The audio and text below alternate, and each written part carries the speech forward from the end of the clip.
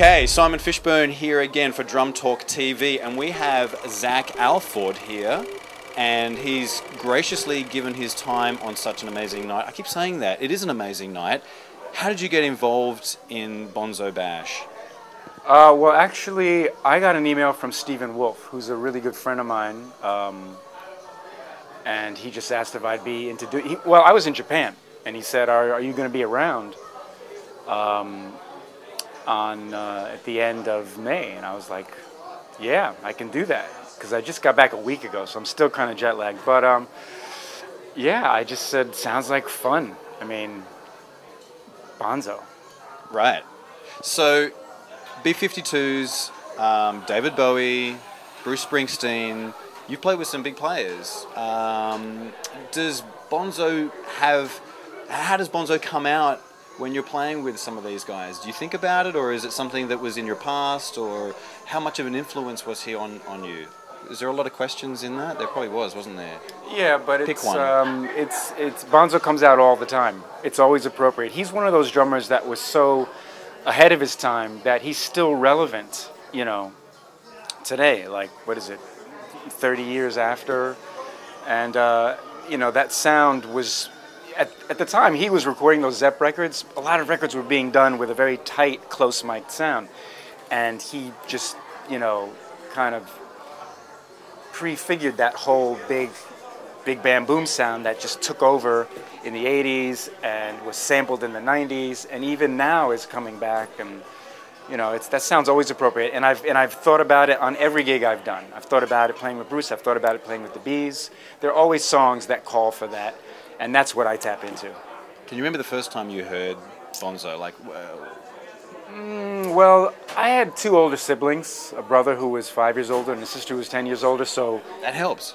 I was kind of born into hearing all their records, right. So I really can't remember the first time, but my first probably tangible memory of hearing, not hearing, but just listening to Zeppelin with my older brother and his friends was Immigrant Song. Right. And actually, I had a drum set in my room at the time, and I was like, okay, I'm going to learn that beat. Yep. Yeah. That's the beat, right? Yeah. So, how did you approach this gig? Like, what was going on in your mind? How did you mentally approach this? Was it different to other gigs? Well, it's different in that you only get one song. So you're coming up there, you know, and you're also paying tribute. So it's a little bit, you know, you got to kind of draw the line between how much am I going to do this my own way and how much am I going to pay tribute to John Bonham. Right. And but other than that, it's kind of a no-brainer, because this is the kind of thing that so many drummers wish they could do. You know, you get to legitimately play a Zepp tune behind John Bonham's actual kit. You know, it's a little bit like it's almost too good. You know. I know, I'm pinching myself that I'm here speaking with you guys, let alone you getting up on stage and having such an honoured experience to actually honour him. And you've not done this show before, No, right? This is my first time. Yeah. Will you be back? If they invite you back. If they ask me back, definitely. Awesome, Yeah. Cool. So what can we look forward to hearing and seeing you doing in the next, say, 6, 8 months, 12 months, a year? What's on your radar? Actually, in November, I'm going to be doing a European and / New / Japanese tour with Hote Tomoyasu, who I've been working with and just actually got back from Japan working with. And this is going to be a new tour for him. Mainly instrumental music, and he's out to conquer the West. Awesome. Yeah. Cool. Because normally he sings in Japanese, but this time he's just going to do, you know, he wrote the Kill Bill theme that's kind of known throughout the world, and we're going to do more stuff like that. And it's you don't have to understand Japanese to enjoy it, so that's the plan. Awesome. Yeah, good. And are you doing any master classes while you're on tour? Do you get the opportunity to do that? Do you enjoy doing that sort of stuff, educational stuff? I have done, and I also give some private lessons sometimes, but that's, you know, if fans have the wherewithal to contact me while I'm around. Okay, cool. So in saying that, do you have a website that people can follow you at?